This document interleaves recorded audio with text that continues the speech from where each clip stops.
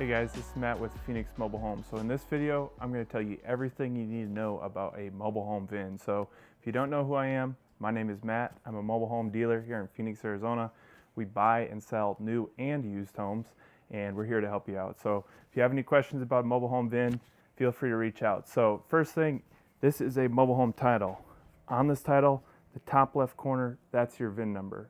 What happens is a lot of times people, when they're buying a mobile home, they want to make sure that the mobile home that they're purchasing, they can find the VIN number. And I'm going to show you two places where you can find the VIN number, and then I'll tell you how you can find it online. So first things first, I'm going to take you in this mobile home. This is the mobile home that we're renovating right now.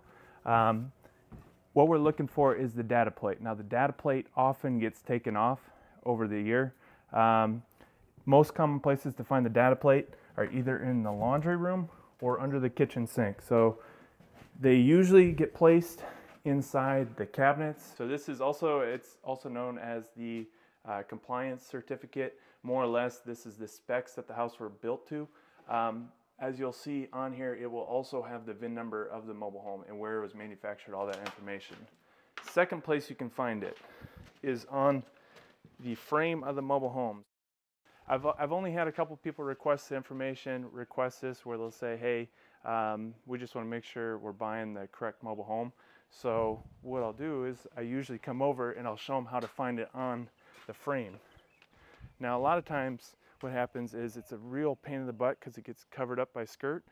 The other thing is, since it's been exposed to elements, often it gets covered by rust.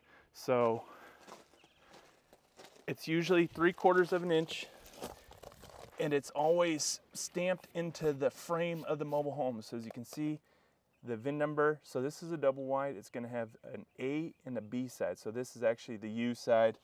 The other side over here is gonna be the X side. So it's right here. So this is the X side. So that's how you find the mobile home VIN number on the frame. The other thing to note is that every single VIN number is specific to your mobile home. So the first couple letters are usually going to be the manufacturer. So a lot of the mobile home titles, if it's a Cavco, it's going to start CAV. That's the manufacturer. Then it's going to tell you where it was produced. So a lot of the titles going to start with AZ, and then from there it's going to be the serial number of your mobile home.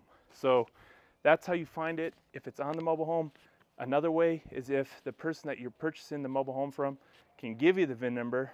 What they'll be able to do is you can go on the assessor website and you can actually search to make sure it's located at the address that the mobile home's located.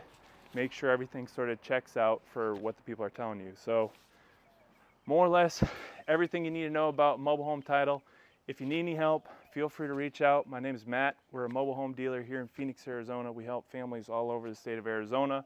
A lot of this information will apply to your mobile home in other states as well. As always, leave a comment below if you need any help, and I'll catch you in the next video.